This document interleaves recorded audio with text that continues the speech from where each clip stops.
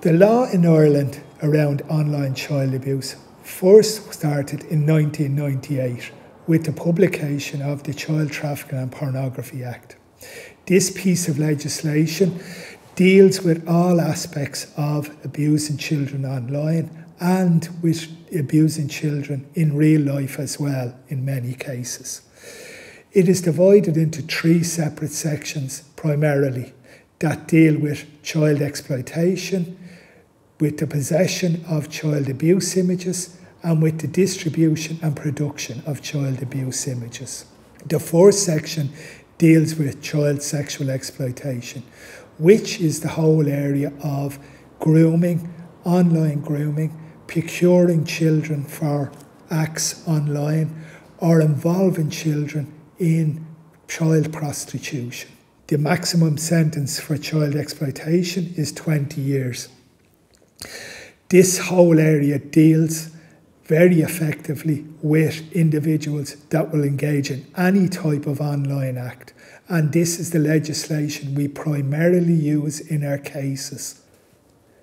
The next piece of legislation is the possession of child sexual abuse material.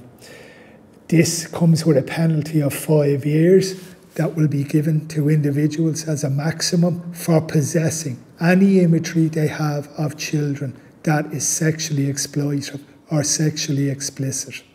The other piece of legislation is the distribution and production of child pornography.